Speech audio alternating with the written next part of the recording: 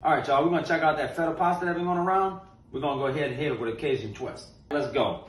2 packs of grape tomatoes. Okay, go with your olive oil, some pepper, some salt.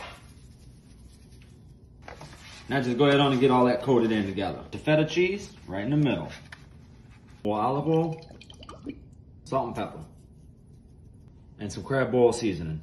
Just a little bit though, like so. Okay, very strong. Now go ahead in the oven at 400 degrees, 35 minutes. All right, y'all, it came out the oven. Now go ahead on and mix it all around, y'all. Now go ahead and add in 8 ounces of crab meat. Throw in your basil. All right, go ahead and add your pasta now. All right, y'all, there's the feta pasta, y'all, with the Cajun twist. Check it out.